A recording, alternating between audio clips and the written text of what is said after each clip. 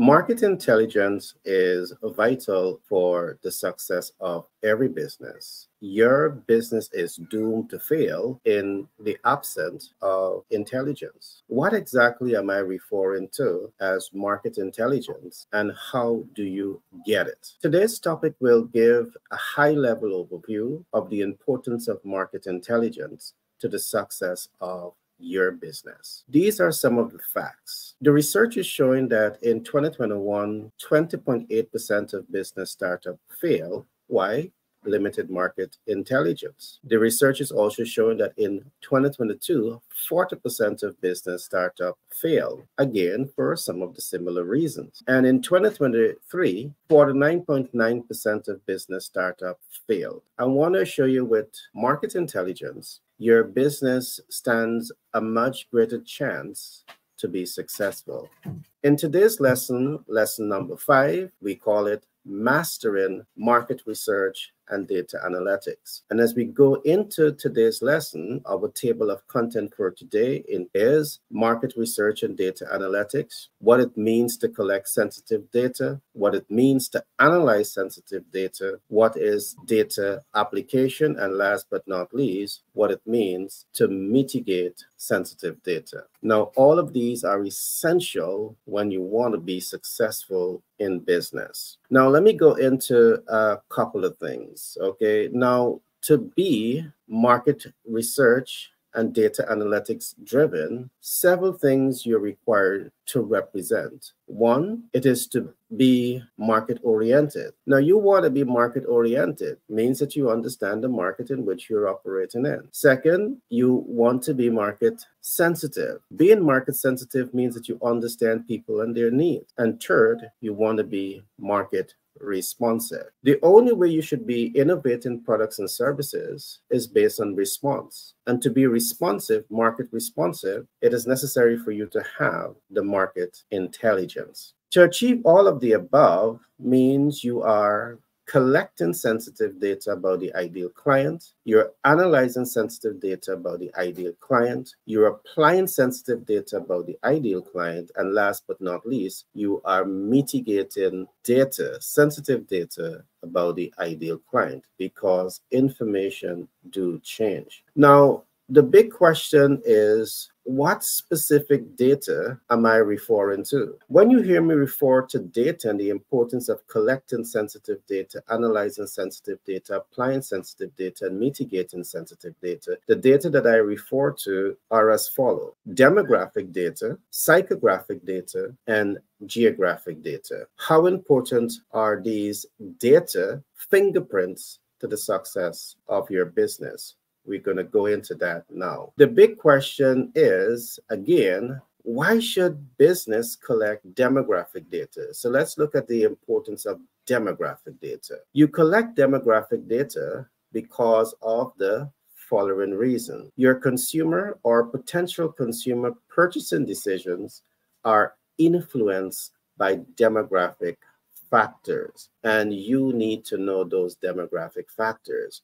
We call them demographic fingerprints that you should know. For example, what is the industry fingerprint? Business to business or B2B market operates different than B2C markets. And do you really understand the fingerprint of those markets? I want to show you is this knowledge help you to build healthy, productive relationship with the market. Is going to get you through the know, like, and trust faster and bring you to that point to cash flow optimize like a pro. This is like doing what we call the forensic audit, the DNA testing, and the fingerprint sequencing. You really want to take the time to understand your demographic based on the fingerprint, all right, based on the specific data. We call it, it's like if you're doing the forensic audit. It's like if you're doing DNA testing. It's like if you're doing the fingerprint sequencing. You want to really understand your target market.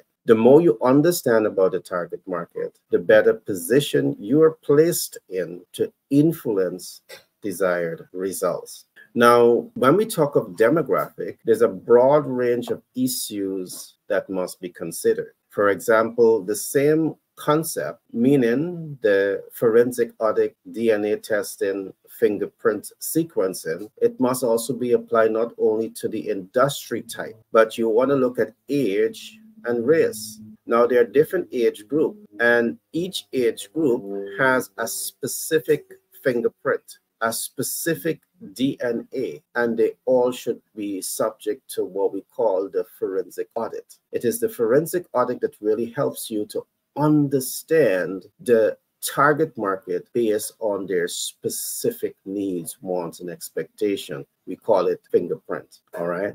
We call it DNA testing. We call it doing the forensic audit. The more you understand your ideal client based on these factors, age and race, ethnicity and gender, marital status, income status, educational status, and employment status, the more you understand the ideal client based on these factors, you are better positioned to influence a desirable sales outcome. I want to show you those who are applying the push factors of sales very often do not understand all of this. But I want to show you this. Those that are applying the pull factors of sale, they have taken the time to understand the ideal client, and it is with this understanding they leverage sales strategies to achieve the desired end results. The next big question is, why should businesses collect and leverage psychographic data? Why should businesses collect and leverage psychographic data? You collect and leverage psychographic data because of the following reasons. It enables you to be market oriented, to be market sensitive, and to be market responsive. And these things must be in disorder. The more knowledgeable you are about the market, the more knowledgeable you are about the ideal client, the more sensitive you're allowed to be to respond to that target market needs, wants, and expectations. That is what's going to enable your response to be more relevant to that ideal client. Let's look at some other benefits. Each demographic has specific needs. Understanding the demographic psychographics enables you to reach and exceed the client expectation. Let me repeat this one. Each target market has specific needs. The more you understand about the target market psychographic, that will enable you to reach and exceed that target market expectations. And the ability to reach their expectations and exceed their expectation is going to put you in the know, like, and trust book. And the more they know you, like you, and trust you because you're delivering value above and beyond their expectation consistently, they would want to do business with you. So the reason you're collecting these data is because you want to collect these data to make informed and educated decision about the ideal client. A next benefit, it enables your business to breach the know, like, and trust factors faster. And I say bridge because of the fact that there are many rising stars in business that struggle to get through the know, like, and trust. The longer you take to break through and to breach the know, like, and trust factor is the longer it's going to take for that business to cash flow. The faster you're able to make the breach is the faster your business is going to cash flow. And in doing business, you clearly want to identify from the get-go the fastest way to cash flow optimize your business and your brand. The next reason that we're going to be looking at here for doing the psychographic analysis is it enables your business to position as a dominant brand in the market. So because you have data about the ideal client, it allows you to be market sensitive. It allows you to be market responsive. And that in itself gives you a competitive advantage to assert and assume market dominance and so much more. I'm going to pause here on this part for now. Now, the last big question that I want you to also ask yourself is, why should business leaders collect and leverage geographic data? How important is geographic data to helping that business to cash flow optimize? You collect and leverage geographic data because of the following reason. One, you better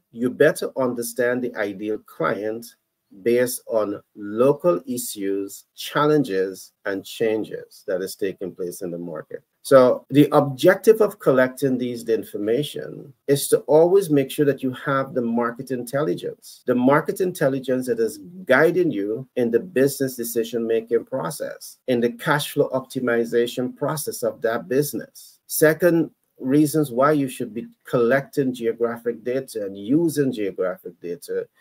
Secondly, you're better able to understand the ideal client based on national issues, challenges, and changes. Now, as we talk about challenges and changes, it is important as you do business to focus on what we call the SWOT analysis. There is a SWOT analysis refer to strengths, weaknesses, opportunities, and threats. And there are changes that are taking place here constantly. But if your finger is not on the pulse, if your ear is not to the drum, if you're not market-oriented, market-sensitive, you cannot be market responsive. There are changes that are taking place.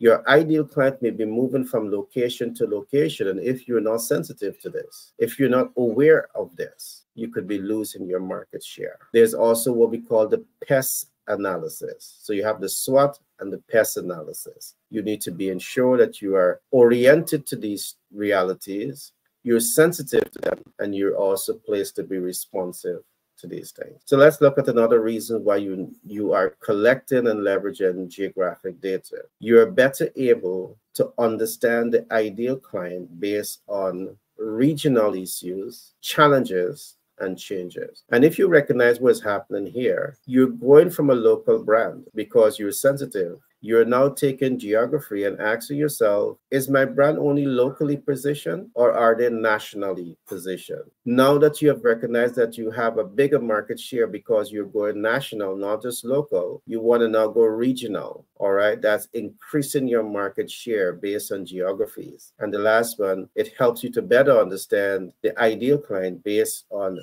international issues, challenges, and changes that is taking place. So it means that because you are now into business, you're using the data, these data points, you are now be able to take your business global, international.